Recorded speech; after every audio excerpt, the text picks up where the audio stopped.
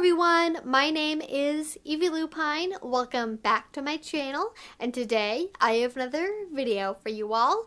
Today I want to go into a little bit more of a serious topic than some of the videos that we've done in the last couple of weeks. Frankly, I think I've kind of been saving up my spoons to talk about it, and that is the issue of people blaming not using a safe word as an excuse for when consent violation or abuse happens in BDSM situations. Now, if you have been involved in the online community for any length of time, if you're on FetLife, if you follow people on Instagram, particularly people who talk about or post pictures of rope bondage, you no doubt have heard of or seen the dozens, if not hundreds, of consent violation issues that have popped up over the last couple of years in public kink spaces. And I just want to kind of start out this conversation by recognizing that the majority of these situations that come out in public are situations where the person whose consent is being violated or whose consent is being injured in some way is typically somebody who identifies as a bottom or as a submissive, is somewhere on that side of the slash, or is somebody who is a switch and acting out that particular side of themselves when the incident occurs. This is not to say that these are the only people who have issues. People who have all different types of roles in BDSM. People who are dominants and masters and tops. People who are switches and littles and pets. It all applies. Consent violation issues can happen to anyone in any relationship style. This is by no means an exclusive thing to people who are submissives or bottoms. But at the same time, I myself am a bottom, I am a submissive, I identify with that portion of the identity of the BDSM world, and I can only really speak to my experience, because what I want to focus on here is why it doesn't work to blame issues on, well, they never used a safe word. Because I think there are certain things that are part of the submissive and bottom experience, particularly in the public BDSM world, that make it more difficult for people to feel comfortable using that, particularly in situations where it is most needed.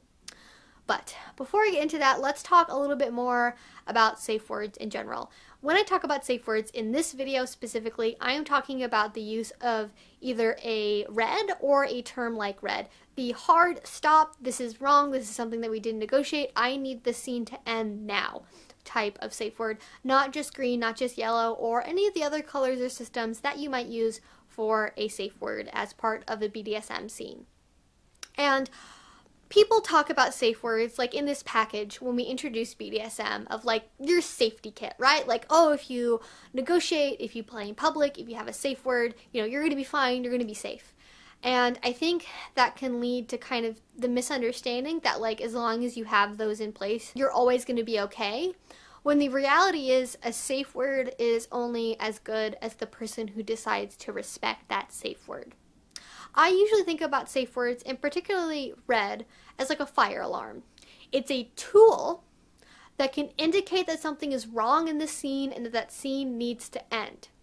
In the same way that a fire alarm alerts you that a fire is probably happening somewhere in the building or the house that you're in where the fire alarm is going off. That doesn't mean that there are no other signs that something is happening. You know, if you ignore a safe word and you go, oh, well, you know, they never used a safe word, so how was I supposed to know that something was wrong? It'd be like ignoring a fire alarm as though there weren't any other signs that a fire was happening, like the door being really hot, or there being the sound of a crackling fire, or the room becoming filled with smoke.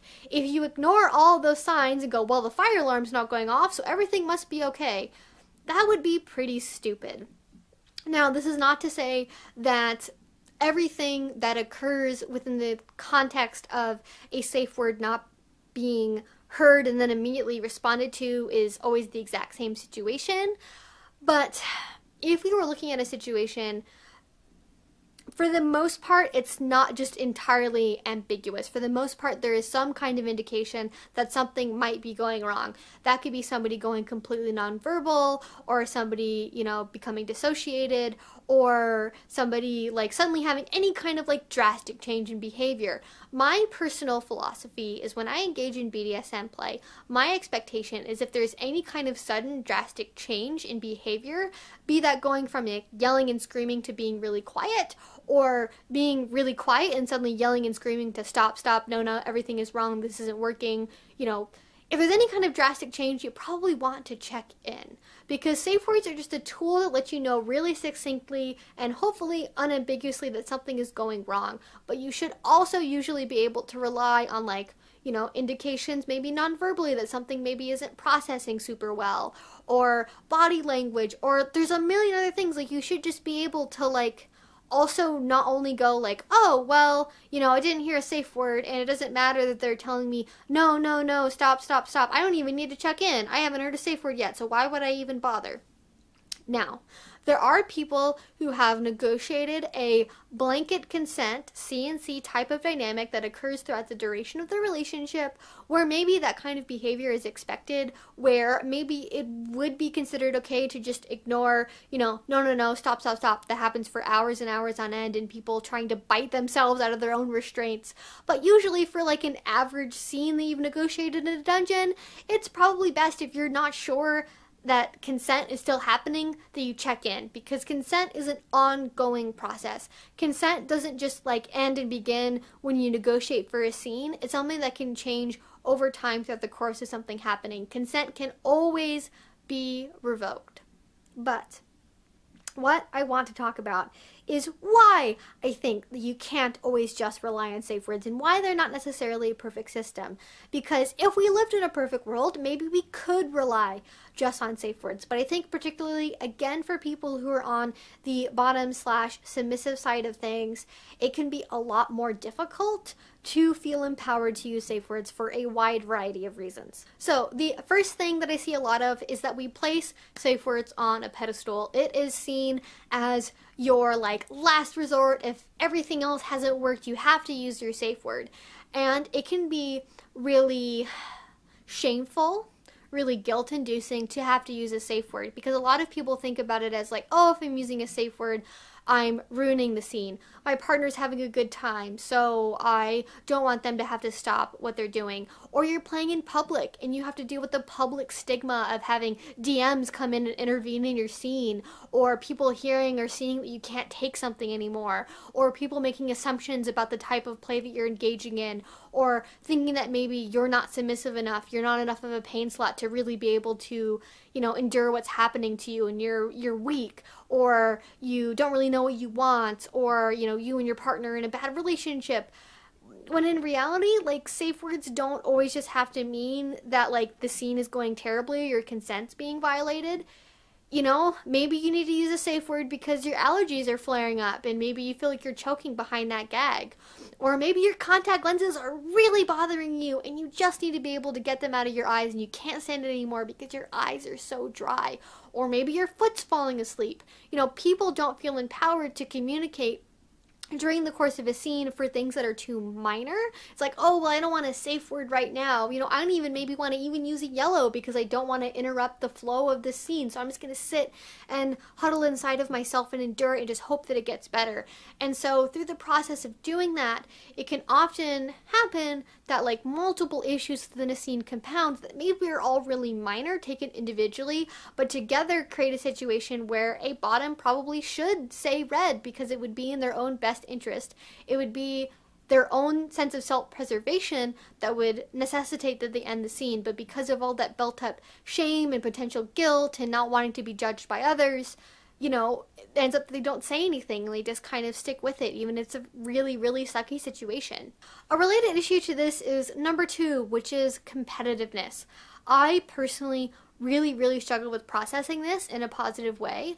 I think in the public community especially, D-types tend to talk about submissives in frankly, very competitive ways. I know a lot of people who brag about how much pain their partner can take. I know a lot of people who like to show off in their scenes about how much pain they can take or how much pain their partner is able to give them before they break. And I think, you know, it's not necessarily a bad thing that people are proud of how much they can do in BDSM, of what their tolerance level is, but this can create a situation where people feel pressured to continue consenting to pain that is no longer good for them, or pain that they're no longer able to process, or engage in scenes that they don't even really like just for the sake of being able to keep up with the other people around them. Like, for example, maybe you have a friend or you have somebody in the scene that you know that like really loves caning, and they do caning on their butt until they bleed,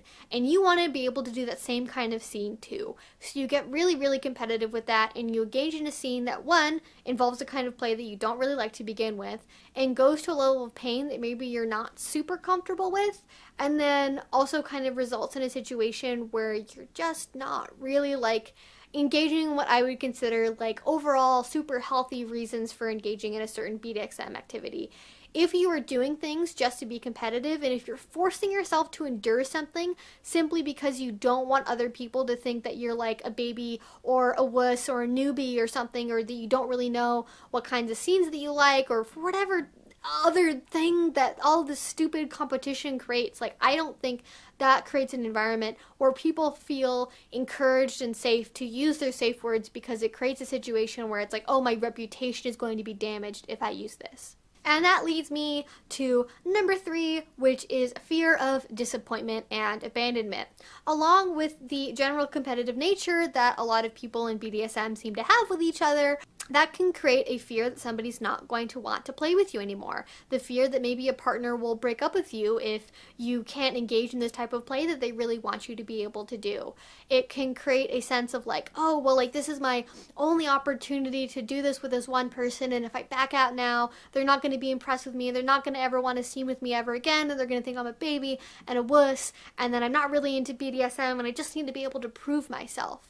And that creates a situation where, out of fear of being out of play partners, out of fear of not being able to engage in a certain kind of play, out of not wanting people to leave them, people will avoid using safe words, because they're like, oh, if I do this, you know, this person isn't going to like me anymore, or they're going to think that we're not compatible, or I know this is really important to my partner, so if I can't do this, they're going to find somebody else. And there's just so much potential worry and fear that's baked into that it can make it very difficult, again, for people to feel comfortable using safe words. If you're so worried about doing something, you know, that your partner really enjoys, that maybe you don't, to the point where you like don't right out of a scene, that does not create a super great situation for a lot of people. And it can create, you know, scenarios where over time somebody ends up doing something over and over again that they're not comfortable with, simply because they're afraid their partner might leave them if they don't, or that their play partner isn't going to want to play with them anymore, or that they're going to lose friends, or that they aren't going to be taken seriously. Again, there's all of this social pressure that goes into not using safe words.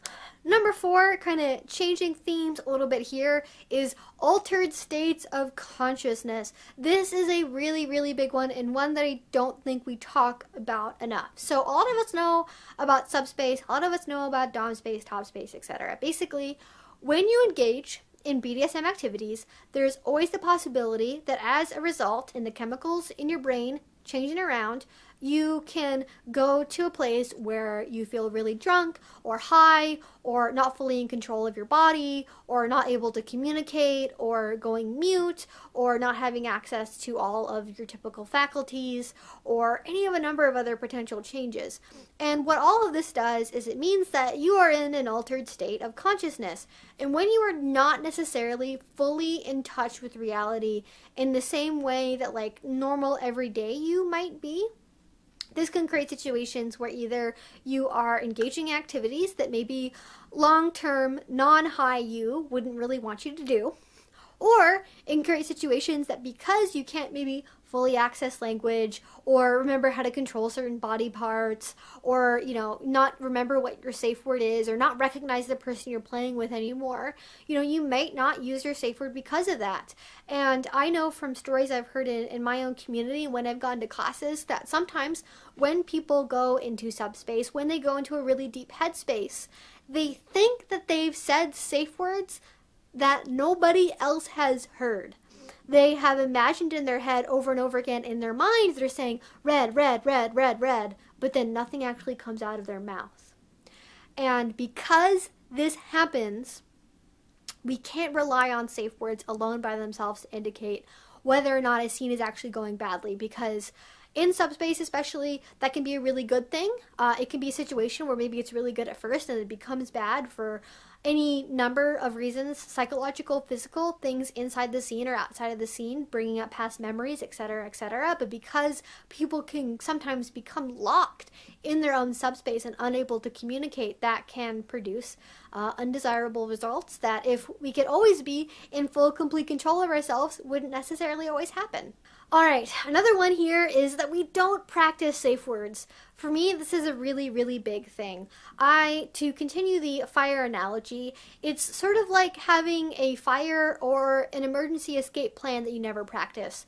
Sure, it's really great to have a poster on a wall that tells you, oh, when there's a fire, take this exact exit and take out this route and we're all going to meet in this one area in a field. Well, if you never practice it, when there is actually an emergency, when you're in a heightened state, when you are really anxious or worried or frenzied or any sort of other, altered heightened state of mind, are you going to remember everything that poster on the wall says? Or are you simply going to run and try and jump out of the window and do anything you can to get out of that situation? Now, this is not always to say that people who are confronted with sudden intense experiences that are negative in BDSM suddenly just act wild and crazy and aren't able to control themselves and forget their safe words, but that does sometimes happen. It does sometimes happen that when you are suddenly in a situation where something is happening that you're not okay with, or you reach a mental or physical wall that you can't get past that is negative for you, that you're no longer processing in a good way, it can be that you simply forget your safe word. You go, oh, frick, what's that word that we agreed on? Oh my God, what is it? I can't remember. It's on the tip of my tongue, but I can't say it. And then you panic because you can't remember. And then the panic takes over your brain. And so you really, really can't remember because all you're thinking about is the panic.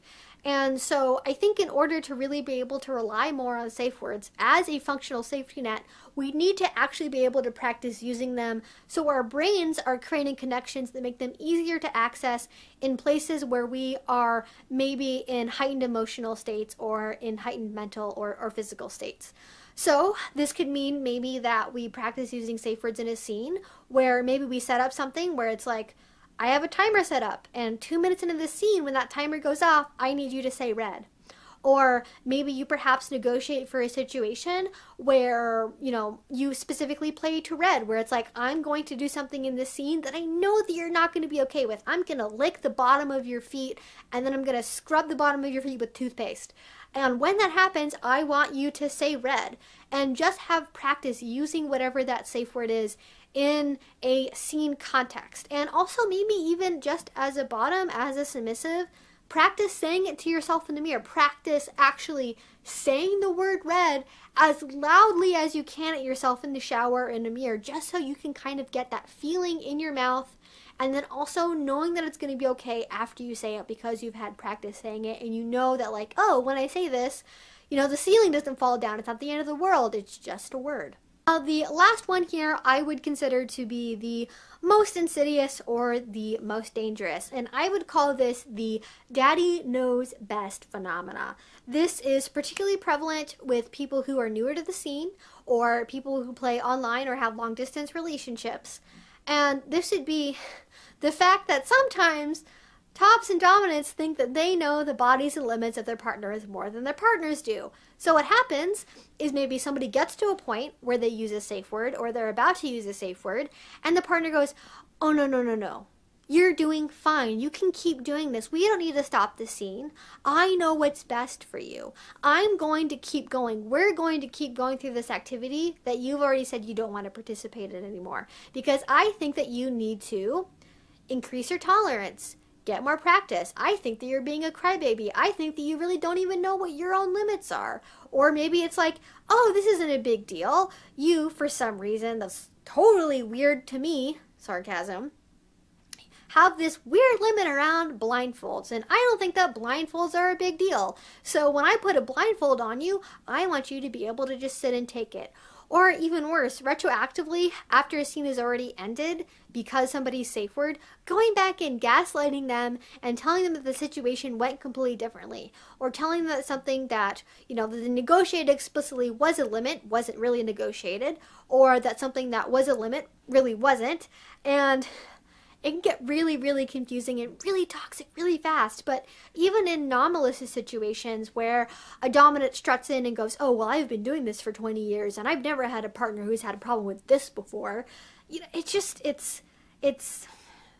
puts a really bad taste in my mouth. I think if we're going to engage in informed consensual BDSM relationships, we have to believe our partners when they tell us what's going on in their bodies and what's going on in their minds and where they have triggers or what upsets them. And if we can't take those things seriously, maybe they aren't the right partner for us. Maybe this isn't something where the energy is compatible. Because if you, for some reason, can't believe that your partner has, a hard limit around green polo shirts, and you're like, oh, well, that means that, I'm just going to wear green polos around them because that's silly and ridiculous and funny. Why? Why do you do this? Listen to your partners. Believe them when they say that something is a limit or making them uncomfortable, and believe them when they use safe words, and stop judging them for doing it. Stop trying to convince people that doms are mind readers and suddenly know submissives more than submissives know themselves, because that is a fantasy. That is a fairy tale. Dominants are not mind readers. They are not all knowing. They are not all seeing. And the fact that people would potentially use that as an excuse to ignore a safe word or to keep pushing boundaries when they've been told not to is just insane to me. And even more than that, again, this can go beyond just malicious, purposeful use. But it can be very difficult to use safe words with somebody who has inherent systematic power over you in some way. It's not necessarily this is something where people ignore safe words, rather it becomes a lot more difficult to feel empowered to use them if they have a really big reputation in a local scene, if they're a famous person, if they're older and more experienced, if they're extremely attractive to you, if you are in a long-term DS relationship that you're really invested in, if they, are somehow otherwise, maybe they're way more financially successful than you. Maybe you're playing in their house and you feel scared or you feel obligated to keep playing with them after you've negotiated for something. There are so many factors that can happen in terms of a personal, one-on-one interaction that can make it feel more difficult to have people feel okay using safe words simply because of the nature of where people are at, socioeconomically compared to each other in terms of scene reputation. And this happens so much with rope bondage especially. You have so many situations where, somebody negotiates a scene with a really famous person. That really famous person uses their fame to get close to new and vulnerable people who they then, renegotiate with / don't explicitly negotiate with again, mid-scene to do extra things with that they assume were okay because they never said no. And it turns out the only reason that the bottom went along with doing that was because they were really big and powerful and famous and they didn't want to upset them, or they thought that was just how things were. And it's so toxic. And yeah, I think that's all I really have the energy in me to talk about today. I'm sure there are dozens, hundreds, maybe, of even other reasons why safe words can be difficult to use. And overall, what I really want to get across in this video is just an examination of why we can't necessarily purely rely on safe words on their own as a perfect system for establishing and evaluating consent in a scene in BDSM. They are amazing tools. Safe words are great. I personally would not feel comfortable playing without them. I don't recommend that people play without them, in general. but that doesn't mean that they always work as intended. It doesn't mean that they're always perfect.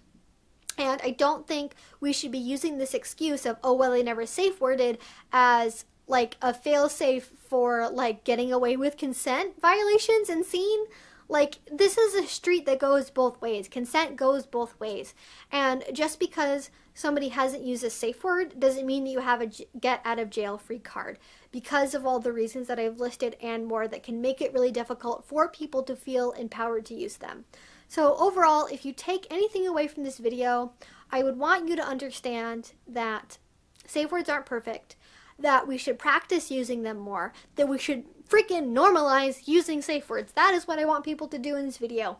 You know, I'm not necessarily encouraging people to get into situations where they need to use them, but have more conversations about using safe words. Make it a normal topic. Don't stigmatize it. Don't shame people who have to use them. Don't villainize people that have to use them. It is okay. It is a communication tool. And if we can't treat a communication tool as a normal, healthy part of a BDSM dynamic or relationship, you know, how can we ever expect people to use them if all they're going to get is shame and fear and guilt for using it? Anyways, that's all I really have for today's video. Hopefully this made some sense. Hopefully something in this, you know, made sense to you. Again, you know, I don't want to blame anybody on any particular side of any theoretical or real situation about, you know, who's responsible for something happening. But I do just want people to understand that safe words are not entirely perfect. Anyways, I feel like I've ranted about this entirely too much. If you enjoyed this video, if you have any other comments or questions, please feel free to leave that down in the comment section below. If you enjoyed this video, if you want to know more about BDSM, please do subscribe if you haven't already. I make videos twice a week. And finally, if you really enjoy this content, if you want to support the work that I do here on this channel, the best place you can do that is over on Patreon. I have access to exclusive videos and extra posts and one-on-one chats, all sorts of great things. So if you haven't already, please do check that out. Links will be down in the description box below. If you do already support me on there, thank you so much. It means the absolute world to me. And until I see you guys next time, I hope you have a great rest of your day and a great rest of your week. Bye-bye.